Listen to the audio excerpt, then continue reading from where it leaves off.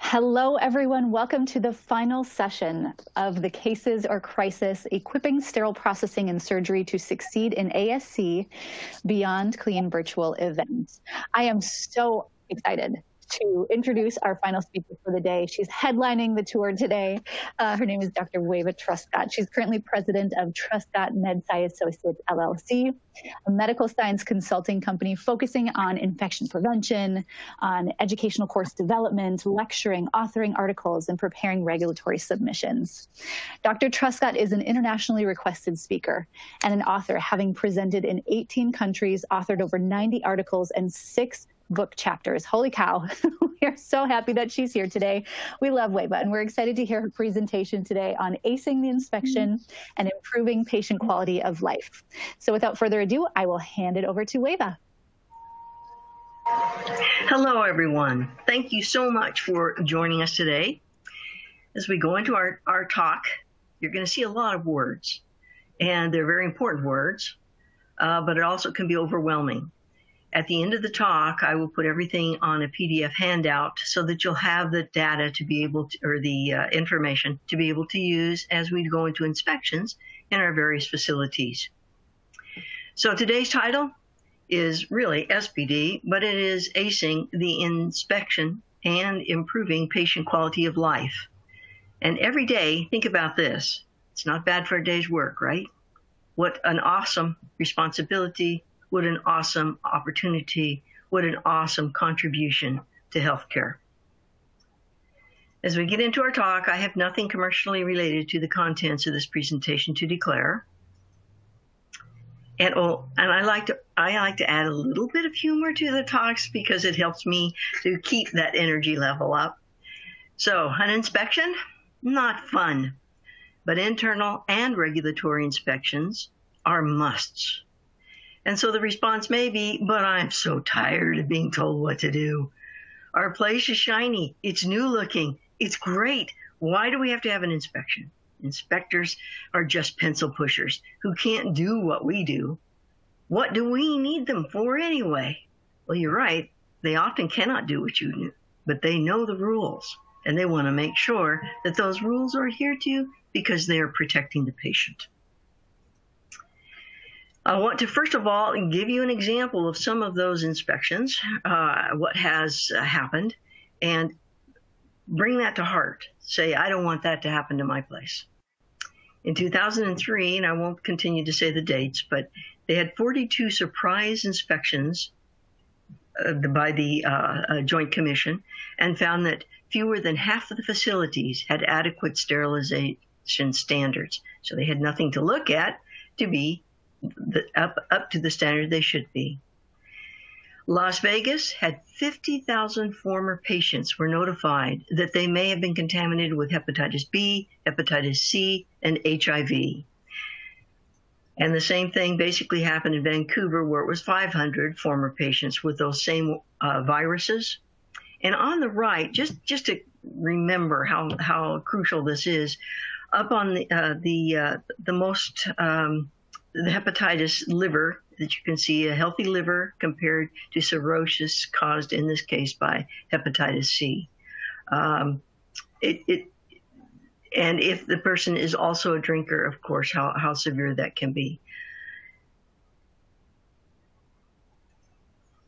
Inspections who expose weak areas, such as unannounced inspections in 2009, multiple hospitals found that 57% of the time they did not comply with SOPs for reprocessing that they had written, that they did not comply to them anymore. In many cases, they just changed their procedure, and it might be a good thing to have changed, but they didn't record it in a new SOP or an alternate SOP, which caused them to be written up. So that is one of those hints we need to be able to do whenever we're changing our procedures. They've not properly trained to clean and dirty endoscopes, and 50% had no recorded task training generally. Training is an integral part of sterile processing or anywhere in the ASC. Unannounced inspections of 2009 multiple hospitals, among the deficiencies that were listed in after inspections by CMS, They found dirty floors and sinks, soiled instruments and towels identified as contaminated or reprocessed, residue on sterile instrument trays, and poor hand hygiene practices, outdated sterile devices and supplies. Look at those expiration dates. Endoscopes infected 819 heart surgery patients with E. coli. 19. Within a 2-week period, it was a leak that was identified. It was intended to be repaired, but it was not quarantined and was put back into use. And I'll give you a little bit more history on that particular one.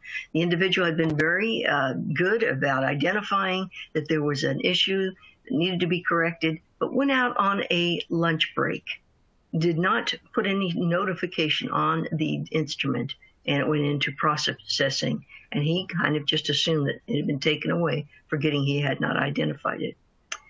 Several infants in 2006-7 infants were infected, bacterial infections contracted in Los Angeles NICU unit, inconsistent with and improper cleaning practices were the cause.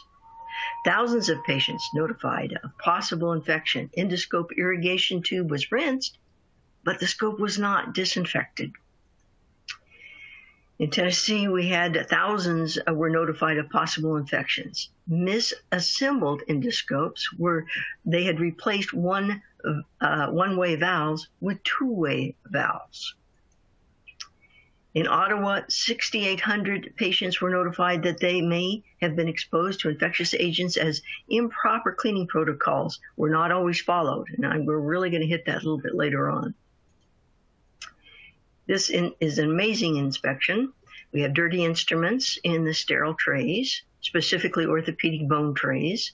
In one documented case, they had 3 out of 3 trays in one day had instruments with bone or cement on them. Residue and debris on sterile instruments in sterile surgical containers, all ready for the patient. A dirty and grimy sink in sterile processing department work area. A number of outdated sterile devices and other outdated supplies. The team, and these are all quotes exactly from the report, failed to ensure the integrity and cleanliness of surgical suites, procedure rooms, and sterile processing department. And finally, a technician who washed dirty surgical instruments with gloves on in front of the inspector, I might add, then opened a door and answered the phone without removing wet gloves. So you think, but not in our facility.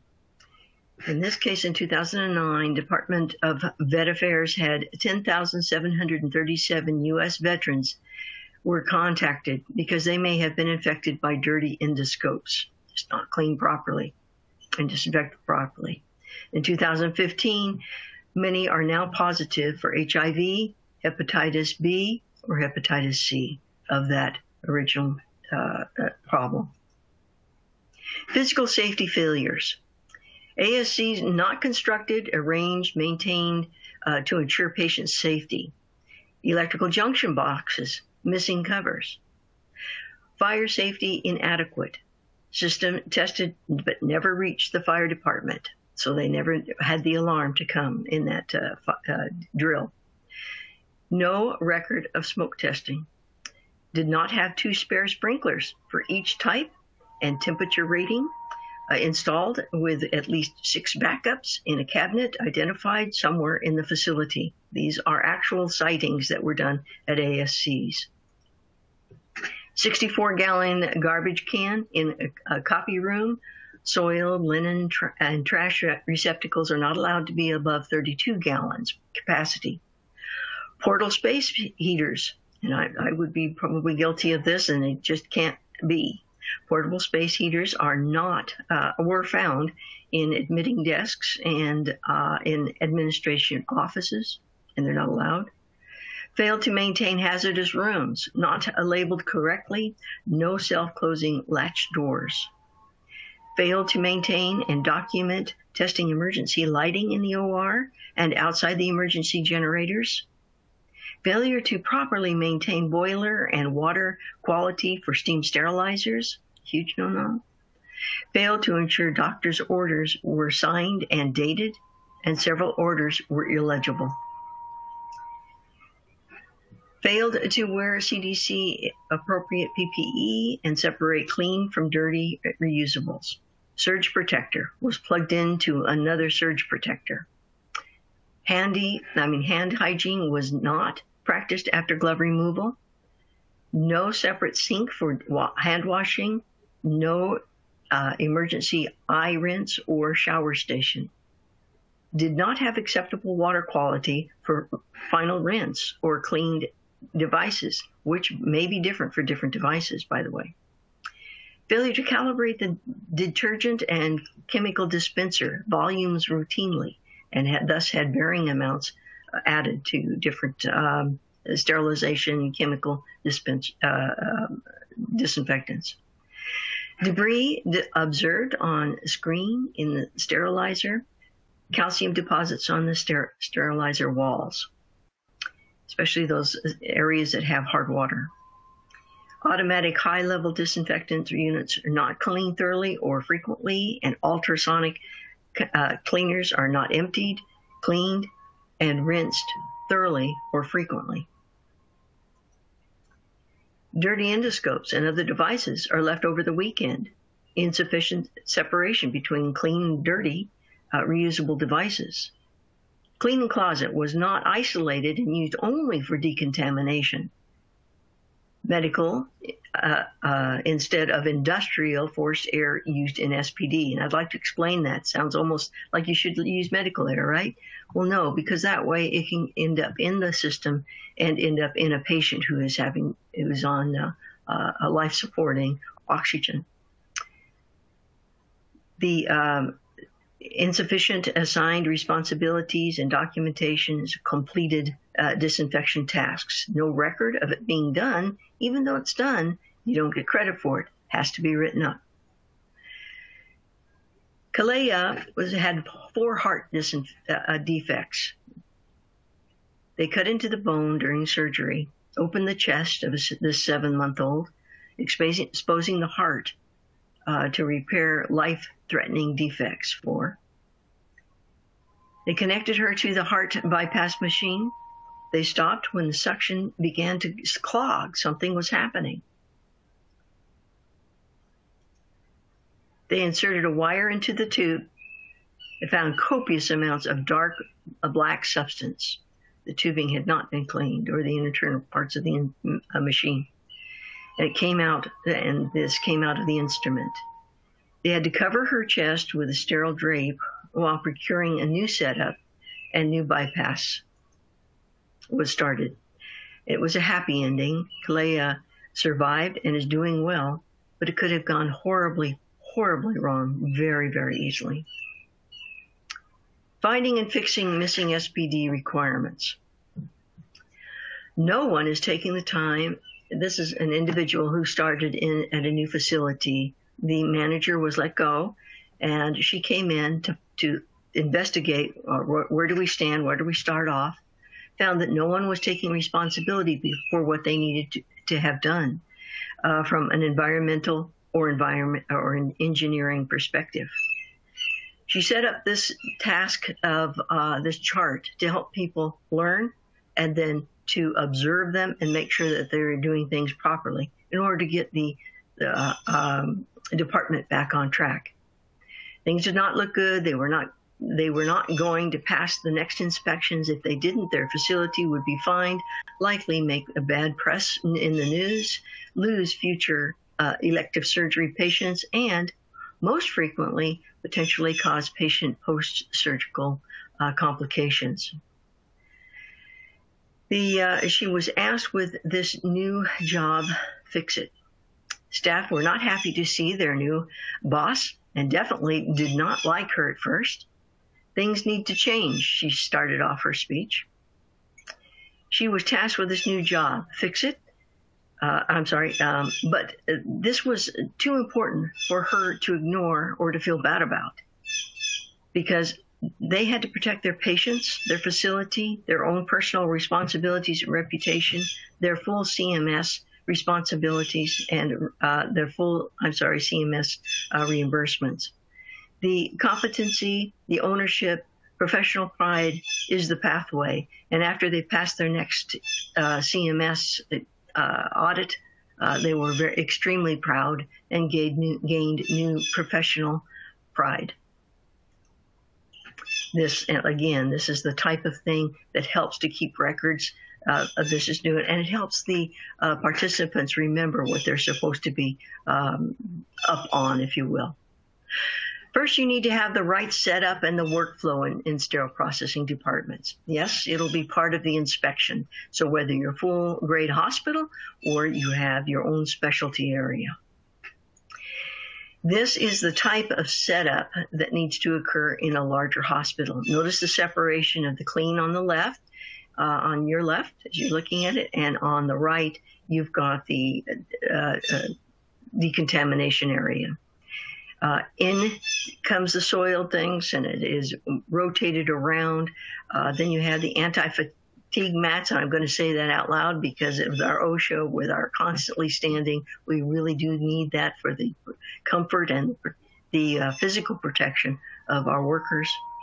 Notice that we're just down from where it says the anti-fatigue mats. We have the rinse, we have the soiled items, and they go into soak, following from left to right.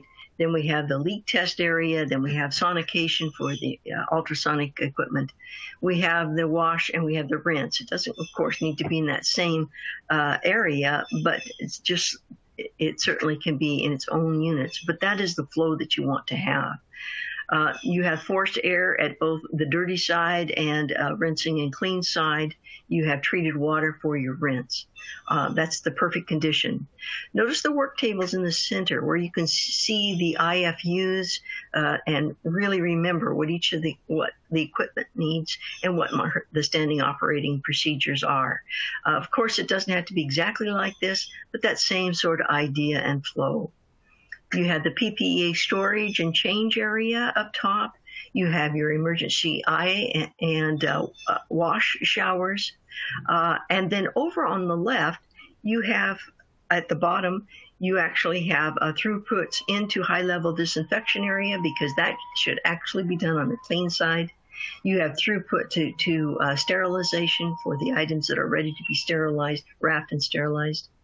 And then notice the eye station. It is all alone by itself. And a little bit later on the talk, we'll see how important that is because so many things can really screw up a good eye surgery and cause devastating effects to vision. Okay, I've gone through that, and the same thought process applies if you have just a small area. You don't have the luxury of a large area. Setting up the same sort of thought process of dirty through the pre-soak and the rinse, the reprocessor area, and still having some sort of a delineation between the dirty side and then the clean side. Because think of the autoclave as you're opening it up and after things are sterile, but if you didn't have those dividers, you would have it coming almost directly across from the dirty area.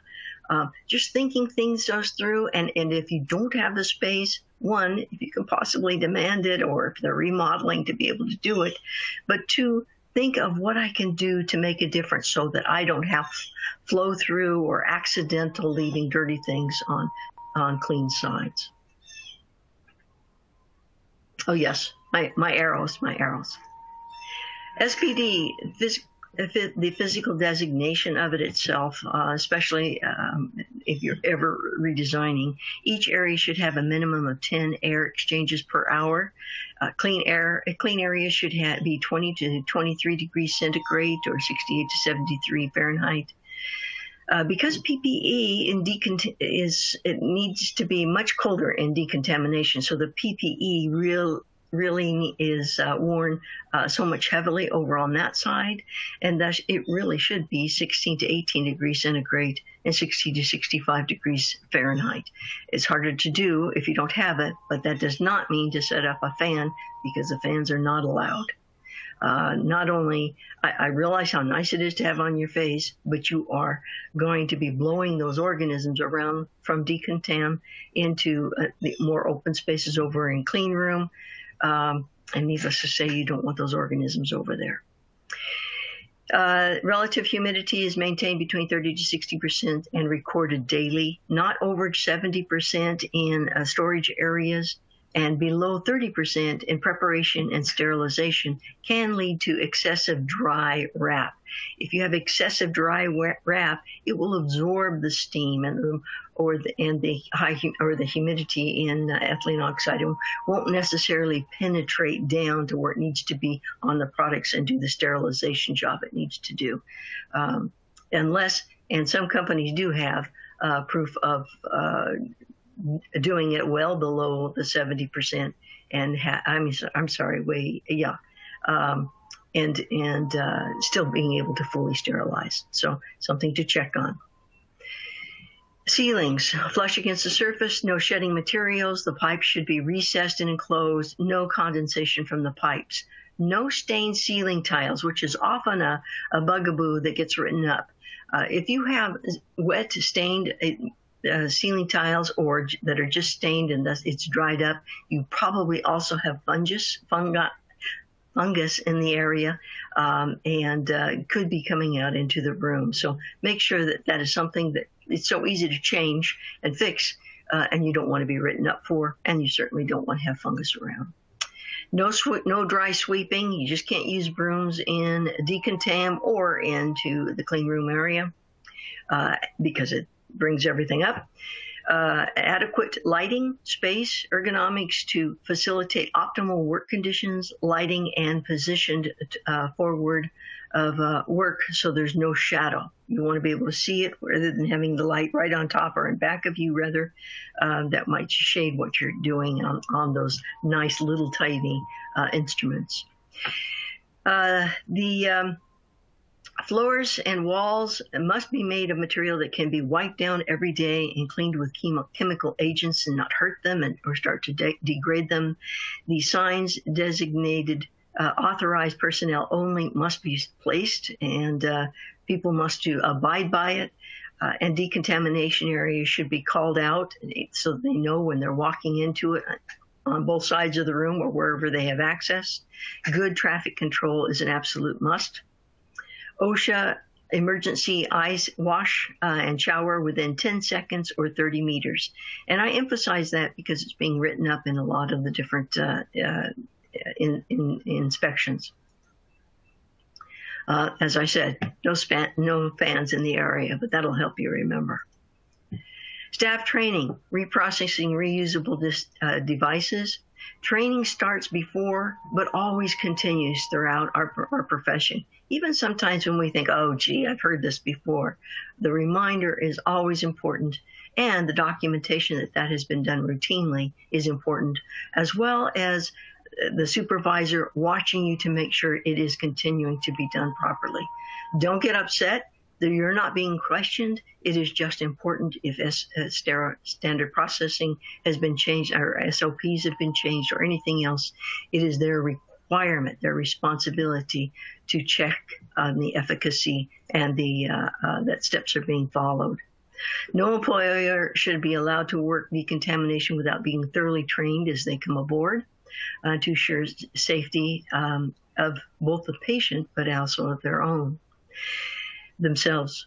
Basic microbiology, types, infection routes, mucous membranes, inhalation, ingestion, droplets, airborne contact. All of these are parts of infection prevention that need to be studied, need to be part of the course of that training.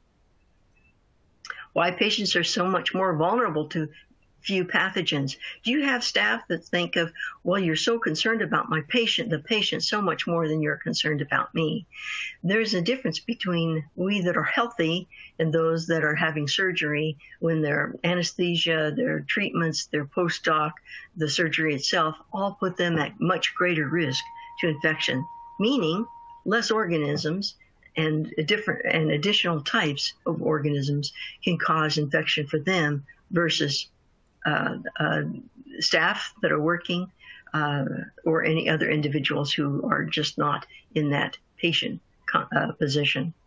Personal protective equipment, PPE, what, why, how, removal, care are all different parts of inspection.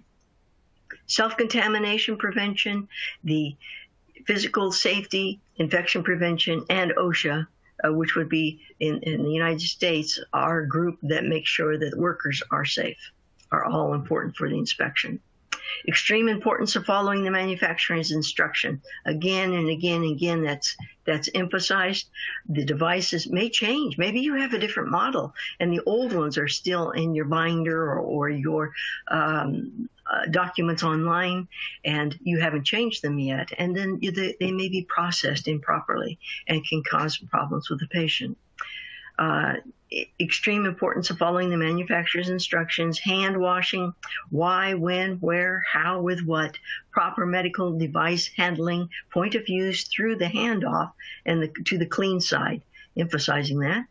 The environmental clean and disinfection, how, when, and make sure that it is documented, and so much more.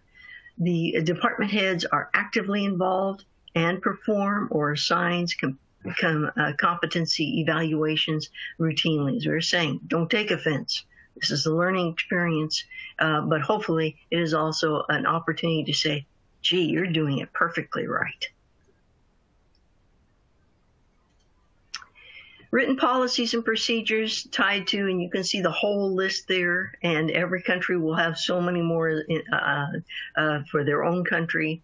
JC, CMS, FDA, AAA, HC, and CDC auditors want to see policies and procedures in place, accessible. It doesn't do any good if it's in the manager's office and sitting there. You want it to be accessible while you're doing your projects, your different tasks, rather, and performed on specific standards. If I did this, why am I doing that? What reference can I reference that says do it this way? Make sure that it is referenced. Ask staff if they think that there are better ways to do something. You know what? They're out there every day. I'm speaking to the managers now and the supervisor. So they're out there every day doing the tasks, and they stop and think, gee, you know what? I could follow the rules much better if this were over there, or if I had a different type of tool, or the brushes that fit, or whatever the thing is. But don't just be silent about it. Tell the manager, tell the supervisor, so that they understand, jeepers, yeah, I can do that. If there are procedures that need to be changed, they're no longer appropriate, change them right away, as I'm emphasizing a bit, because it is often written up in inspections. Organization support for SPD addressing reprocessing, how-tos, musts, and procedures and recommendations. I will show several along the way, whether they're from ISHM, ASHP, AORN, SGNA, AMI, and I could probably go on and on, where different instructions are especially for your own specialties. One of the nice things about ASCs is that they're specialty oriented. They're really looking at one area, which makes it so much easier to have repetitive processes because you've got the same type of instruments. And that's a big plus for ASCs. May not be one, maybe two or three, but at least it's more focused. Outpatient facilities, and this is for ASCs, and they're very specific. They have one for the hospitals and they have one for ASCs.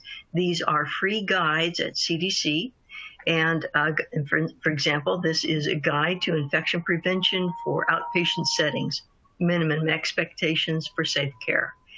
They list them. They have both the instructions are in Spanish and in English versions, as well as the checklist, so you can do your own internal audits. We have to do them in manufacturing, we have to do them in pharmaceuticals, and they should be doing them in sterile processing areas, as well as in the entire ASCs. And keeping records of those, signing off on them. We did it, we found a problem, okay. You know what? It's great you found the problem when you're doing a self-audit. You go ahead and then you list it, say what it is, list what the intended way to fix it is, and when it will be done, and then you sign off that it has been completed, inspected and completed on that date. That goes a long way to an inspector appreciating the fact that you're doing the right thing very professionally. So now let's get dirty. When we look at pre-cleaning, transporting, cleaning, disinfection, and handing off at the end of the shift. Point of use, pre-cleaning, transport, it is incredibly important. This is one of the most important parts of sterile processing, is what's done just before sterile processing, as it comes out of the operating room. Immediately after the instrument is used, the technicians can, I forget that we have many countries, and I keep using abbreviations, I apologize. In the first scrub roll, responsible for wiping blood and tissues off instruments with sterile water moistened sponge. Okay, do not use a sterile saline because it starts to degrade many of the different metals. Lumens are flushed with sterile water from a syringe, just push it on through, and instruments that are no longer needed in the surgery should be placed in a basin with sterile water to soak. Such as these, you see the acetabulums, the reamers there, and the drills. There are just so many reasons and so many gunk that blood and tissues and various debris that can get stuck everywhere and cause severe potential for infections. Dries on there, that's why you want to soak it right away. Drying on is something. If you can picture it, just close your eyes for a minute and see that there's a little bit of blood on there. It's dried on there. Underneath, I had a few organisms in the case in the time that it was sitting out there, and now a biofilm can grow, and it's protected by that dried on blood or dried on gunk, and it's almost impossible to get off. Especially if it's a small amount that you can't see very well. And then you've got multiplying organisms that are protected underneath in a biofilm, which also is harder to disinfect anything. Okay, so get rid of the organic soiling as soon as possible. Instruments not wiped should be disassembled and placed in the sterile water as soon as possible. Disassembling it so it can get into the grooves as much as it can, or spray with foam enzymes, which I'm a big believer in, as far as containing, and they contain surfactants that helps to loosen the organic debris, and it starts to digest the different elements and prevent resettling on the instruments surfaces. Blood and other organics dry to the surface between 15 and 20 minutes. We talked about the drying. 15 and 20 minutes, it'll be starting to reach that stage. It'll be pretty much to that stage. Once dried on, hard to remove, and awaiting transport, the blood, the tissue, the residues are causing stain and pitting and corrosion. So it's not only just hard, but it's starting to hurt the instruments. Need more time? Place in an original container and add if needed to contain a liquid. You may need to place it in something else. You can see examples down at the bottom. Add the warm water if you can, or just water, and wetting agents or enzymes with surfactants, spray foam to keep them moist. And this, now later on we'll say, you don't want it moist, you want to really dry it. But right here at this stage, you want to keep it moist because you don't want it to dry out. And if it's moist and a few organisms grow there, they're still going to be floating around, hopefully, and not to the point of drying on the instrument. Cover with a moist towel, plastic bag, lid. Keep moisture, but not sloshing. So not so much moisture you're going to start to slosh around as you're moving towards the decontamination area. In fact, the top layers may still be exposed and not be wet. That's a great time to put a moist towel over it to keep them moist and yet not allow sloshing. And label it as a biohazard, so that nobody is going to look in it. Oh, wow, this is neat, a lid, and open it up and look. Okay, so what they soak in is important, and what they soak in can croak them. See, I thought I was very proud. I did it right. All right. Do not use hard water, dish soap, iodine, chlorhexidine, bleach, or saline, as they can cause stains and pitting. Many of your new employees will think that they're doing the right thing for adding saline because it's come out of a patient, right? And saline is good. Or they may add bleach, thinking they're going to kill everything. But unfortunately, all of these things can really destroy instruments. And you see at the bottom those that have been hurt.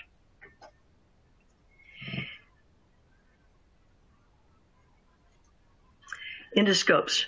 This is another one that needs to be cleaned immediately, even in the procedural room, so that you're not having anything drying. The procedure, you wipe it down with one of the sponges, whether they're pre-made especially for that use, or just some other type of sponge so that's wiped off on the outside right away.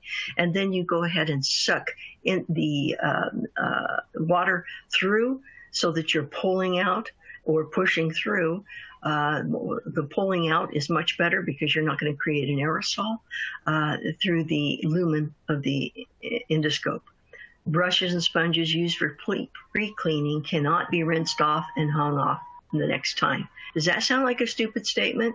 Unfortunately, it has been found that in a lot of several different facilities, they've been written up because they'll clean it with a brush, then the lumen or other instruments with a brush. It is now contaminated, right? So they'll rinse it off with the water they have right there. Then they'll hang it up in an area to dry in that procedure room and never pay attention again and use it the next time.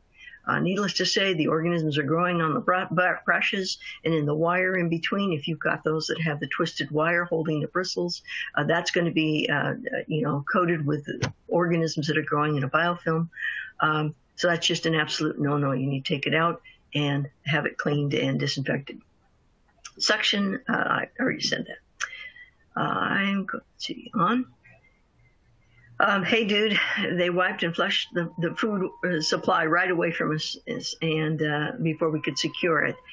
Why that sounds like a silly statement. Bacteria will search a surface and see if it is compatible to being able to build a biofilm. And it will be compatible if it's moist with food on it. It can't start a biofilm here because there's nothing to keep us supplied to support our biofilm.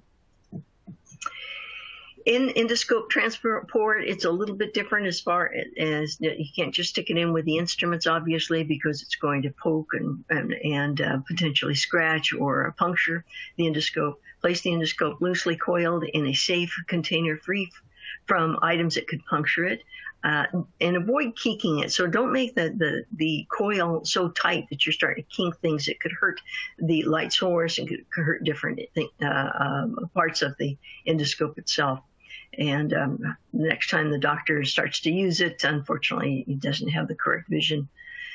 The cover with the enzyme solution, a foam, a spray to degrade the organics so more easily clean. Check the IFUs to make sure that it's going to be compatible with that device, and the buffers and surfactants are used.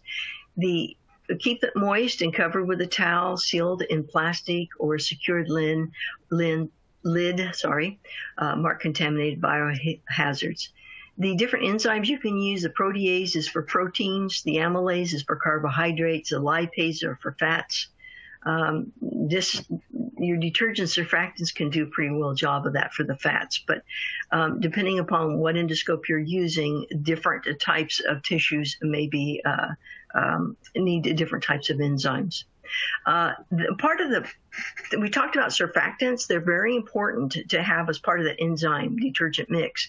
These surfactants are going to help to loosen the different debris, but they'll also, after it's been digested by the enzymes, will prevent them from getting back on the instrument. So having the appropriate surfactant is also important, just to check it. Okay. Meanwhile, and sterile processing is getting ready to receive personal protective, gets in their personal protective equipment as they start to receive things from that have been just prepped from the surgery. One of the things I want to emphasize, whether you're in the operating room, whether you're in sterile processing, whether you're in decon, or on the clean side. Rings and things are not appropriate. There are 10 times the number of bacteria on hands of nurses that wear rings. It's Staphylococcus aureus, gram-negative bacillus, Candida albicans, or Candida species, I should say, higher if more, and then it's even higher if you have more rings. And you don't need to keep them there. If you think about it, though, like the person in the center, that's a ring, and you see the allergic reaction that it has on it. That's actually because there was soap, didn't get rinsed off underneath the ring. Turns out she was allergic to that soap.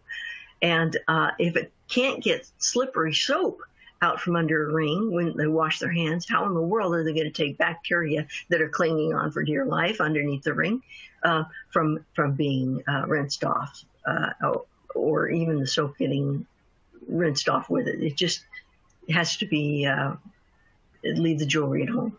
No artificial nails or decorative decals, no earrings, no necklaces, no vinyl gloves, because they are great when you first get them out of the bag and you fill them with water. They look fine. You start working around or getting it braided or reaching things and kinking it, it will start to break down. They just don't belong in decontamination. Personal protective equipment, PPE of all time. At all times in decontamination, because you've got dirty areas around you. Separate PPE area storage and changing just for decon. Scrubs are laundered by the facility, wet, soiled, changed, so that you're not bringing them home. Not an official part of PPE. However, you should wear a head covering in the decontamination area and in the clean room area. I honestly believe it should also be on the outside when they're dealing with patients in a hospital, but unfortunately it's not required. The fluid resistance barriers, jumpsuit, apron with sleeves, gowns, all of those as appropriate to your facility and the rules that you're following the standard by. Fluid resistant shoe covers, heavy duty gloves on the outside. You can wear thinner ones on the inside. That does increase the protection if you were able to puncture or to slice the outer glove. It definitely has many publications that show that decreases what would go through to your own glove, your own skin, I'm sorry. The face mask and safety glasses either wrap around, making sure that they're covering the area on the sides as well. And then you can also wear goggles or a face shield. Face shields seem like they're doing the best protection. You need to know what you're doing, because if you're doing something that you're actually kind of looking up with and working down here, of course you can get splash that comes up in front of the face shield. Also, if you're wearing a face shield, it does not mean that you don't wear a mask. You need to wear a mask for protection, and it should be fluid resistant. Remove the PPE before leaving decon. Reusable gloves, wash inside out to dry so that the inside does not become moldy or anything else. You want it to be able to dry on the inside before you don it next time. Wash the hands in a hand wash sink. Okay, that's another thing that's been written out a lot. Often you don't have a hand wash sink. Again, if you're remodeling or if you have any opportunity and extra money, you need to be doing the sink separately, because you're washing your hand in the same place that you've got the dirty devices. That just doesn't compute. You just can't do that, and you will be written up. So some sort of resolution needs to be done with that. Or if not, if you can't right away, then somehow set it up so that you have to clean out the sink before you wash your hands. And I know that's a pain in the neck. But you write an SOP for whatever you're going to do so that the inspector sees it. Okay, what about taking off my PPE? This is very important, because assume everything that you're wearing is contaminated, and think about how to take it off. There are two different ways that CDC recommends, and I prefer the second way. Just because you can take your gown off at the same time, it helps to take the gloves off. Follow it, post it, whatever your methods you're using, be sure it's posted so people remember and so the inspector can see that you've got it set up there so that you're not contaminating yourself. One of the areas I really want to emphasize that, especially now with coronavirus, is that the front of the mask is going to be contaminated. You're like a vacuum cleaner when you suck in, and the organisms, coronavirus, any other bacteria that you're working on decontam, they're going to be on the front or can be on the front.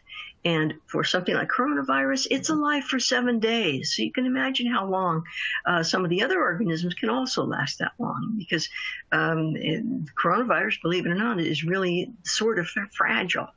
7 days it can stay alive on the front of your mask. So don't take your mask off by touching it.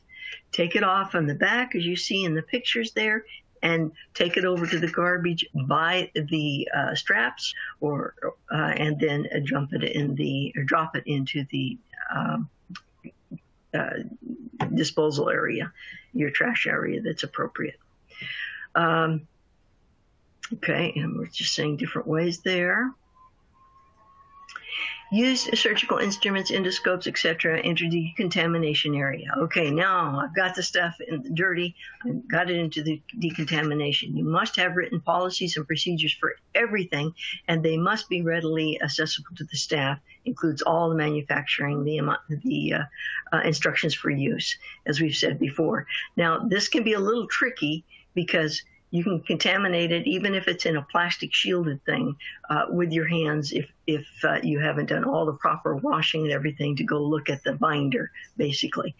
In many cases, it's nicer to have it set up on the computer, but at the same time, you need to be careful that you're not contaminating the computer.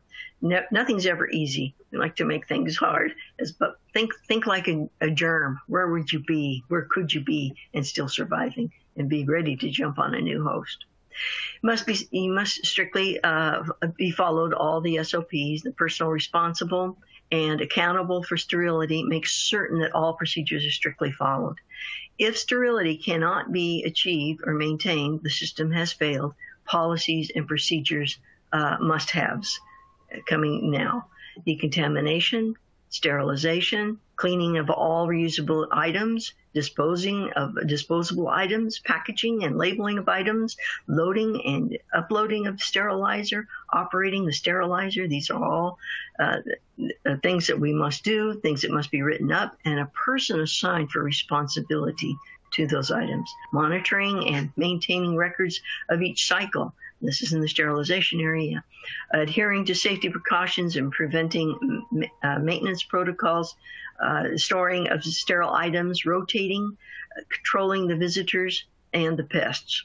And sometimes the visitors are the pests, I realize. But in this area, making sure that we don't have mice or cockroaches or something in sterile storage area that could be contaminating our items that are waiting to go into the operating room. Handling sterile items ready for use and making sterile transfer to the sterile field. All of these things need to have SOPs and to be spelled out and followed. The decontamination process as soon as possible. It's been delivered into your area. You want to immediately protect the instruments in the rigid containers. The OR must realize how damaging piled up higher and deeper really is bad, as you can see in these pictures below. Things are getting ruined.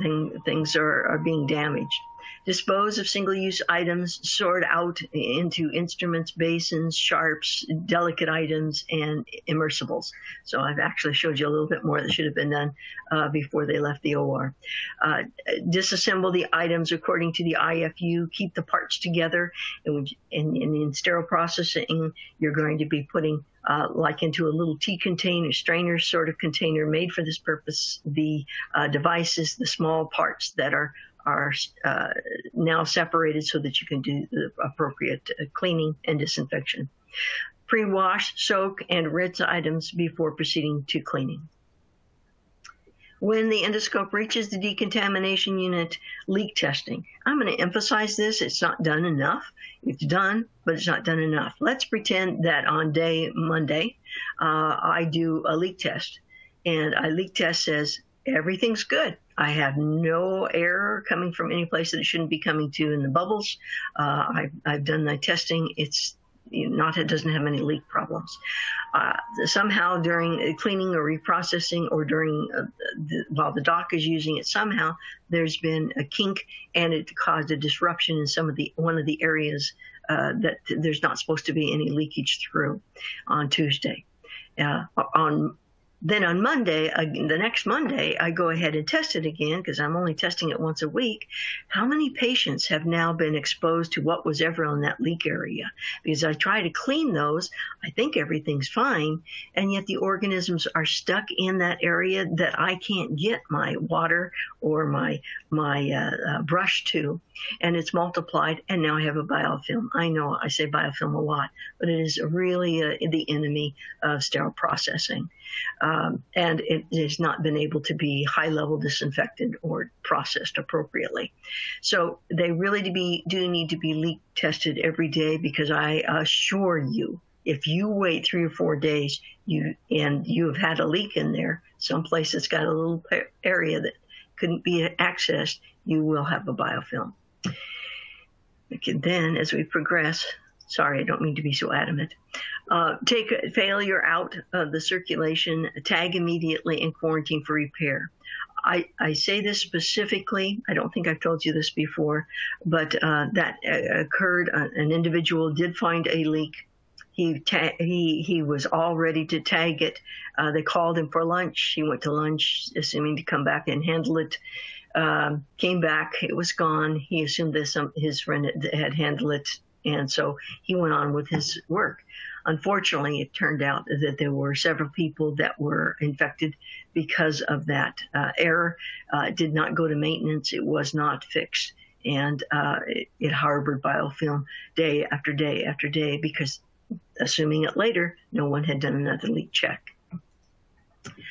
Temperatures must be, these are for the enzymes. Enzymes work optimally in certain temperatures. Usually it is 38 degrees centigrade or 100 degrees Fahrenheit. Otherwise they're too slow. If it's colder, they get slow and they're really not doing their job. And if it's 60 degrees centigrade or 140 degrees Fahrenheit, then they start to degrade. So it's that happy medium right on the inside for the most effective and speedy activity of the enzyme. And then we go on to the next one. Oh, yes. Now you can see my dramatic work of the enzyme. Pac-Man. Surfactants are usually included to help that cleaning agents make it better and penetrate deeper into crevices and areas. They change the surface tension and they keep the debris from redepositing. That's what I think I noted before. Brushing should be done under the water. Have you ever got it where you're just up here and you're just scrubbing it, you're definitely doing the right thing, and especially with little things where you really want to see it? Well, unfortunately, you're creating an aerosol as well. That's not safe for you as you're doing your work. Figure out where you are and get it ready, and then put it just under the water so you can do the brushing there, and it will trap then the spray that's coming out. And it's the same thing with an endoscope. If you take a brush down an endoscope and as you bring it out, those bristles, they're kind of like this to go in, and then to come back out. And as soon as they reach the lip then of coming out, they splash out. And when they stretch back out, they are creating an aerosol. So another thing, you want to be very careful to have it down into the sink area so that that whip back out is being contained, is an area that's not going to be way up in your face.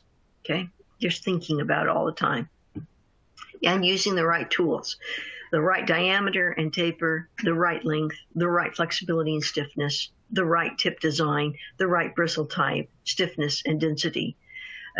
because you want to be able to disrupt the biofilm and dried tissues and blood as much as possible. Hopefully you haven't had a biofilm start yet, but the new ones within the first several hours are weak.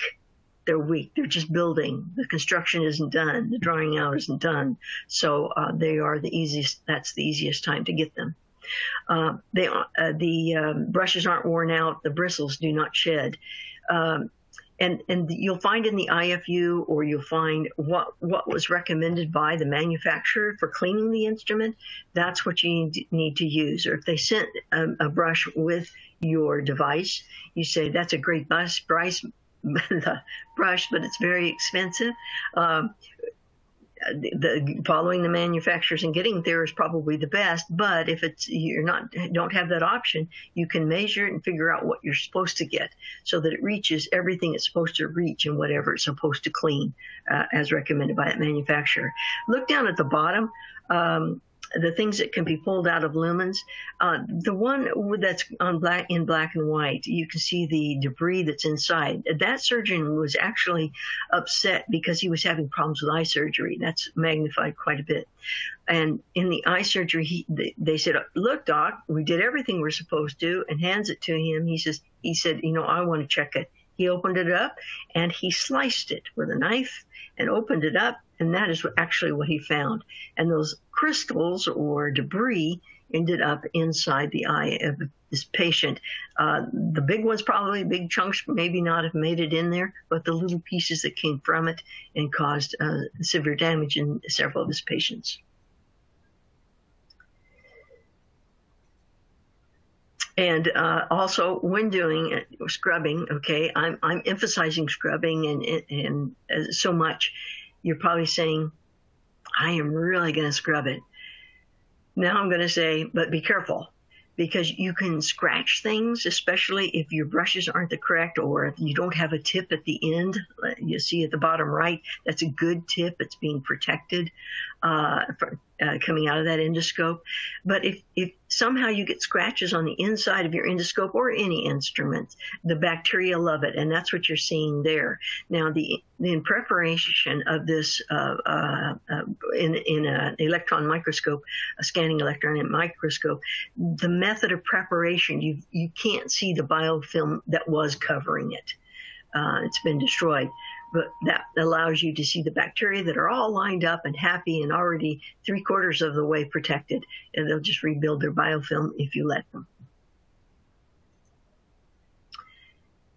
And also, as those brushes start to wear down, they're no longer effective. So make sure that you're not reusing it, thinking you're doing a good thing by saving money, and unfortunately, not cleaning the instruments appropriately. This is shoulder surgery. Mr. Harrison is a 63-year-old oil salesman in Texas. He had a scar, and it was hot to the touch. After his surgery, he went home, and within days or a couple weeks later, he started to, it was really hurting. But just like so many men, okay, I said it, just like the men, and also healthcare workers will often not go in, but he kept thinking it's going to get better. It's going to get better. It started to ooze then. And he said it was actually like, and this is a quote, it oozed pus like butter squeezed from a tube. Bleh. So another 2 weeks later, kept thinking it would get better. He went back, 7-hour drive to the hospital. Infection was Pseudomonas. It had eaten away part of his rotator cuff and his shoulder. Bone screws were loosened. Sutures came loose. 6 surgeries, and over 2.5 years later, he still can't lift his arm. It's still extremely painful, even during the rest of the day. And this is, unfortunately, wasn't isolated, not an isolated incident. 7 more knee and shoulder surgical site infections in that same facility over a 2-week period. CDC was invited to come in, and they found 2 causes. The arthroscope shavers and the inflow-outflow cannulas had this Pseudomonas in it.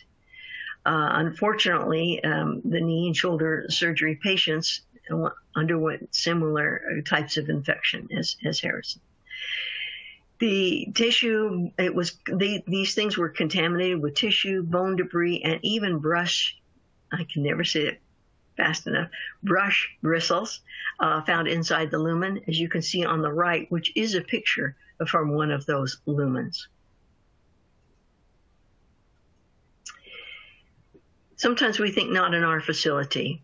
Azizi, as a very responsible risk manager in a particular large university medical center, took a camera down the lumen of 350, all of there sterilized and ready to use suction tips in one hospital.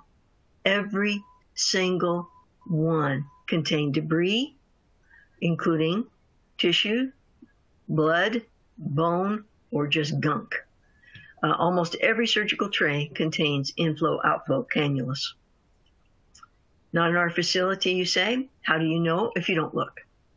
How can you fix it if you don't know? How is it not partially your fault if the associated post-surgical complications occur? Look to the left, the bottom left, that is a borescope. And the instrument that is used then goes, the light helps to be able to visualize things, obviously, inside the instrument, and then it goes into the computer screen so that you can actually see it occurring, which is very nice. Now, a lot of times you can test it with a swab and find out whether that particular unit has organic debris, and that would be the blood or the tissue or the gunk that you could find, because it would be an organic component, and do a protein test or one of the other tests.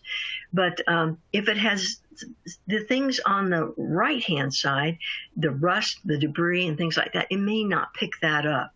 So getting in there and really understanding if there's been damage, scratching, anything, problems with inside the scope is very helpful to understanding or to preserving your patient safety.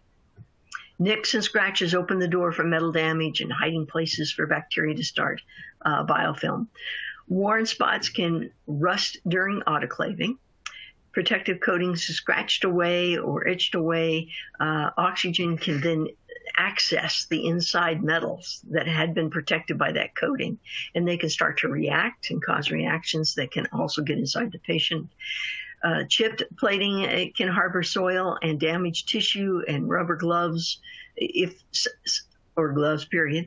If such problems are noticed during the inspection process, these instruments should be either cleaned again or sent for repair, depending upon what the problem is observed, but take care of your equipment, even if it is the surgeon's favorite one and it has problems. Tabletop or the freestanding behemoth type large ultrasonic cleaners are really ultra cool.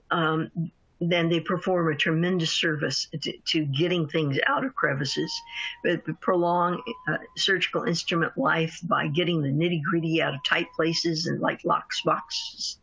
The device IFU may state the type of the IFU, the type of water, whether you need to have deionized or non-sterile or sterile water in your ultrasonic cleaner. Low foaming detergents with enzymes in it, surfactants, chelating agents, all make a difference in how effective the ultrasonic cleaners are. Most units have heaters and presets or timers for manual set. Here we have an ultrasonic cleaner, rinsed and refilled. And this is important. You put fresh water in there, you need to run it for 10 to 15 minutes before you add instruments, because the fresh water has large bubbles, and it will then eat up basically the little bubbles that do the cleaning for the ultrasonic cleaning. Very important that you use that 15 minutes of running. This is just how it actions. It would, if the little bubbles do a great job of pulling things out of tight places and destroying them.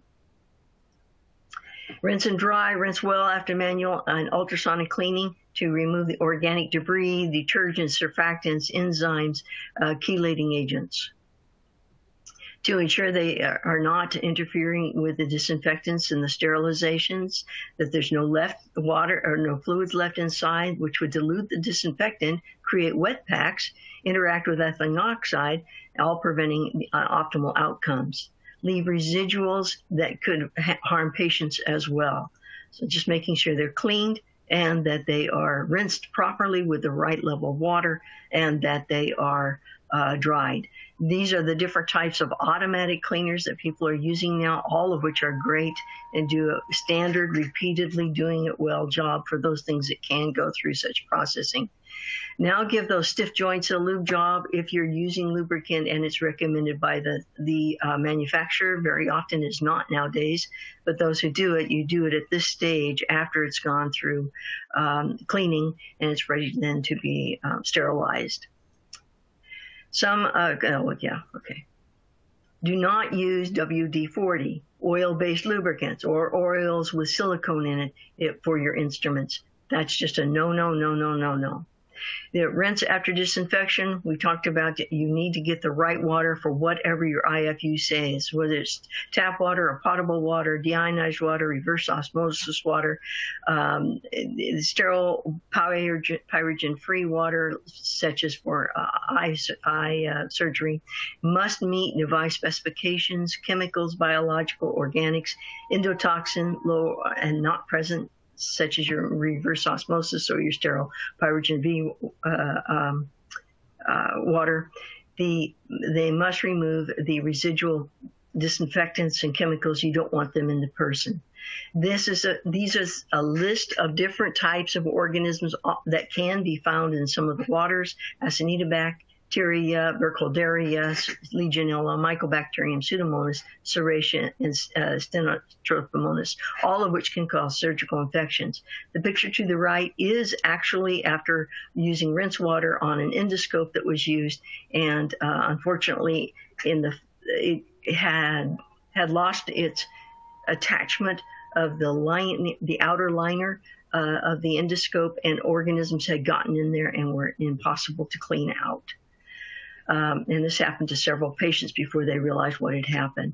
Low level and intermittent disinfection should be processed and decontamination on the dirty side, but this is an important one. It isn't a requirement yet, but it definitely is highly recommended and is hopefully soon to be a requirement that high level disinfection should be performed on the clean side. And it well controlled with air vents and everything, evacuation vents. So that's important for you, especially during your remodeling. Read the IFUs as we talked about and follow everything exactly as they should be. Why is it so important to have physically separated processing areas for ophthalmic instruments? Let me show you the difference in what's happened. Down here at the bottom, they used plasma sterilization for ophthalmic instruments without checking with the IFUs, and it turned out it degraded brass into copper and zinc and deposited into the patient's eyes, the corneal decompensation, loss of visual acuity, irreversible injuries, and severe cases of blindness, of visual loss of visual acuity and blindness. Toxic anterior segment syndrome, TAS, is a horrible word if you do eye surgery. It's not an infection. It occurs within 12 to 48 hours after surgery. Healing ranges from back to 20/20 all the way to total blindness, depending upon what the contaminant was and how long the patient waited to come in. A large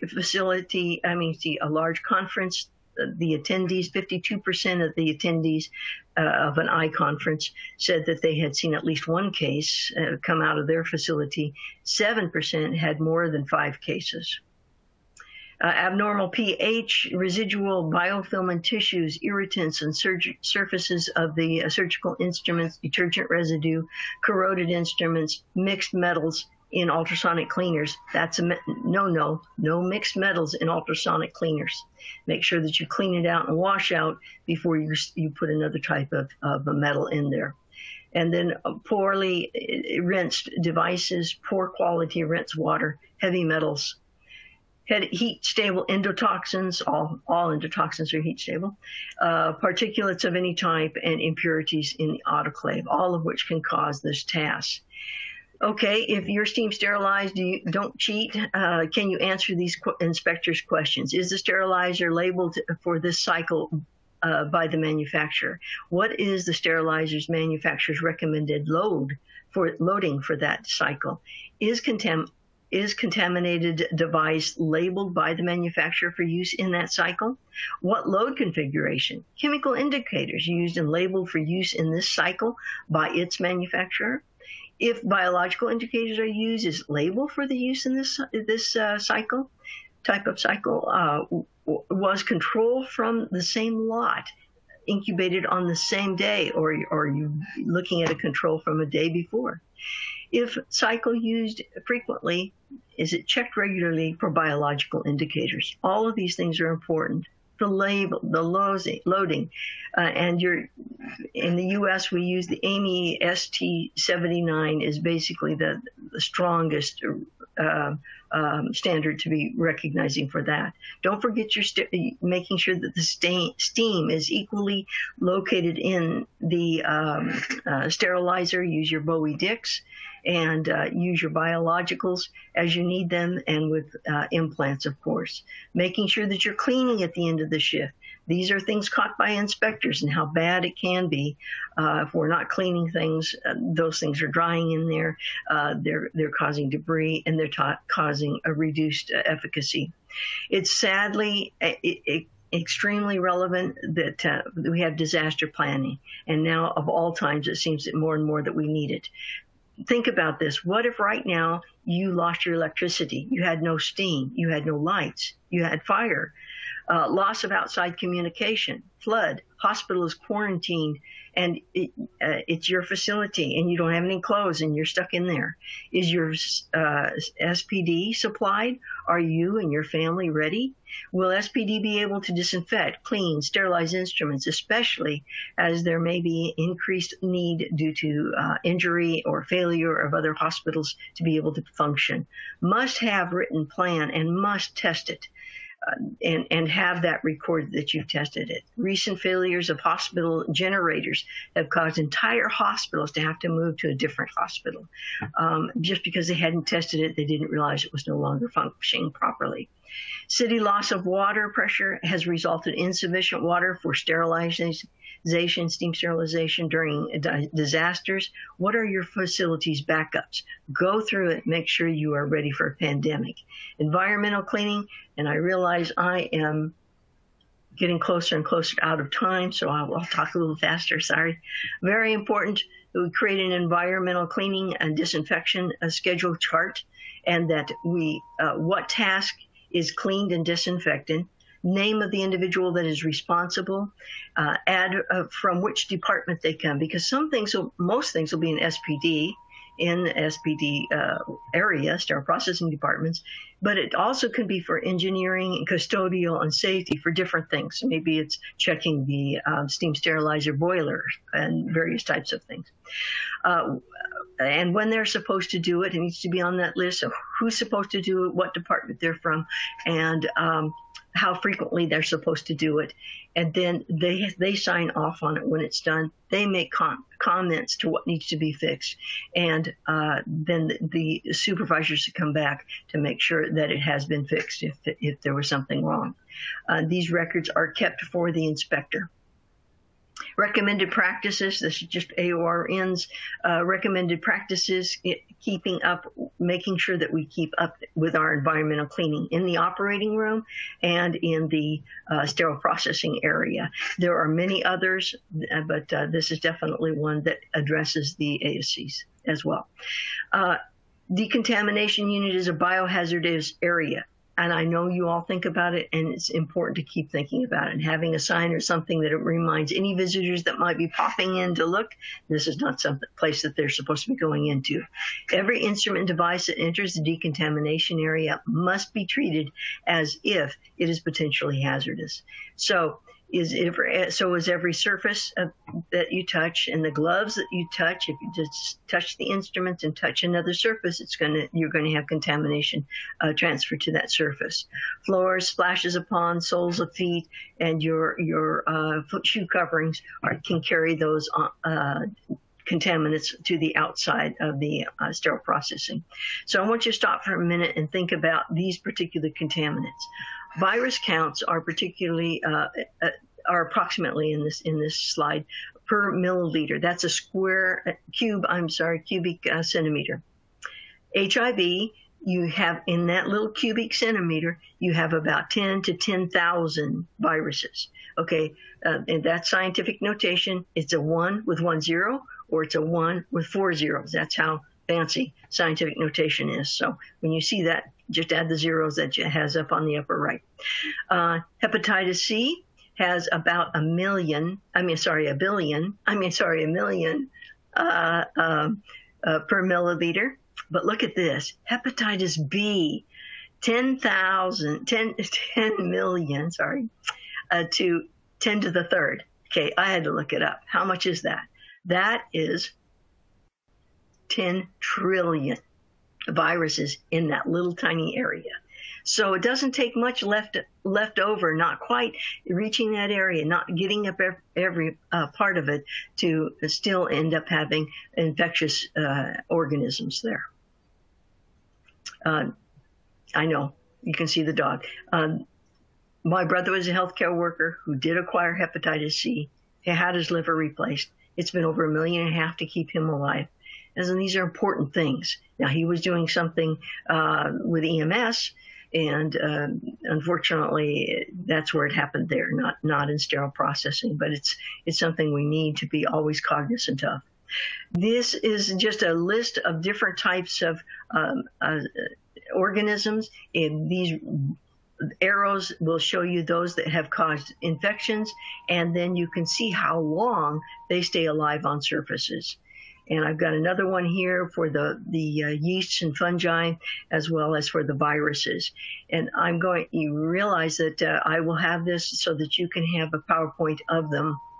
Not a PowerPoint, I actually meant to say PDF of them, 6 per page, but that way you've got something to be able to read and see how long these organisms, some of them several hours, but many of them days, weeks, months, and something like norovirus, CDC doesn't even give a date because it is so stable in the environment. Okay, environmental cleaning, dedicated storage area. Don't let anybody else use it. They are not allowed to use it, not even on the clean side or any other area. It should be latched and with the signs on it. Because they probably have items in there contaminated, no matter how well you try and keep them clean. Keep the storage closet interior contents dry, because you don't want things multiplying in there. And spills in the contamination area, clean up immediately. Horizontal surfaces should be cleaned and disinfected at beginning and end of each shift. Not day, but the shifts itself. So you may have 3 of them if you have 3 shifts. Floors and cleaned, disinfected every day. Note many of the disinfectants are inactivated by organics and cellulose, such as cotton, paper, and wool. Recommended disposable synthetic head mop heads, and biohazardous waste removed at frequent intervals. Housekeeping, all areas cleaned daily, should be the same used by the operating or delivery rooms. The floors should be cleaned and disinfected daily. The contamination area of microbial counts are high, requiring extra attention. In each of these areas I have listed, and how important it is to address them. Always clean from a clean area into a dirty area. Keep focus and know what you're doing so that you're not bringing the dirty back up into the clean. Make certain that the disinfectant stays wet and I'm going to repeat that.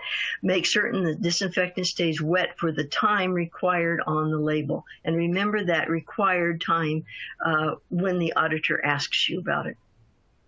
So that's important. You want to be able to say, oh, yeah, I have to keep it wet for 10 minutes or for 2 minutes, so that he knows that you know how long you need to keep it wet for disinfection. The EPA and the CDC requirements are that you follow the label instructions. Otherwise, there can be liability issues as well as just not being effective to the cleaning that's supposed to be doing. Making sure that wet areas are dried before you start to clean them as much as possible. You must clean and remove any of the organic spilled blood and tissues and everything else that is organic must be removed before you use a disinfectant, because the organics, proteins, and things like that, they deactivate many of the disinfectants. Disinfectants squirt delivery, measure it, because it changes over time, and many have been caught realizing that they're not using the right concentration. The inspector will check that, should be checking that. The concentration is often too low. The pH may not be adjusted. Are you testing your pH? Because sometimes it changes in your water, municipal water. Expired, making sure that something like bleach, it's only, after you dilute it, it's only good for 24 hours. Do you have that on the label? This label for the bleach, it is use level or diluted, and it's only when did you make it and when is it expired, to make sure that we aren't using something that is no longer killing anything. And insufficient contact time on surfaces, as we noted. Now, this is a big one that most people don't realize. Use of cellulose, whether it's paper, cotton, or wool, rags decrease the effectiveness of many of the disinfectants. And that would include sodium hypochlorites or bleach. It includes quaternary ammonium chlorides, and it includes hydrogen peroxide. Schultz did a study. It reduced bleach disinfectant capability by 75% in 30 seconds. He just took a wipe and sprayed it with the bleach and the diluted bleach. And you can see by the gold bars at the far right is the paper. In 30 seconds, it had lost its capability to disinfect its parts per million of active chlorine by that much. It's just amazing. And the different types of materials. Most are made of polypropylene that you find inside the canisters. So when you start to question it, because it almost feels like a paper, it's either a straight polypropylene or a polypropylene with some a little bit of paper in it, not enough to cause an impact. But those are important things to realize to make sure that you aren't defeating the purpose of your disinfection. This is another one where they started off with 500 parts per million of chlorine, and they were able to kill 100,000 Staph aureus. They changed it and put a cotton rag in a bucket of the disinfectant, and then they, after an hour, they used the same time period with the same number of Staph aureus and found they could only kill 100. So it just makes a huge difference when we start using the cellulose, which means plant-based. Monitor your cleanliness. I highly recommend, because sometimes you just don't realize you're not getting in that corner, or you're missing a certain item, and the supervisor or the manager of your area can go ahead and mark those, or you can take turns in doing it yourself to make sure that your colleague or your workers are using enough, getting the area, and if you still have a light fluorescence that you see there when you use the correct black light with it, they can't see it when they're cleaning, so they may not give enough elbow grease, they may not push hard enough and clean off that film. So it's a great way, and that's for cleaning. And then for disinfectants, oops, sorry, my arrows. For disinfectants, you can use something like the monitoring ATP, and to make sure that that area has disinfected as well as cleaned. But remember that with ATP, viruses are not allowed. They're not going to show whether or not you've been able to disinfect those. And spores are hibernating. So things like if you've got a C. difficile problem in the area. The spores will be hibernating, so they really aren't going to show up as, oh, whoops, you forgot to clean that area or didn't clean it well enough. Be sure you record do your internal audits and record them.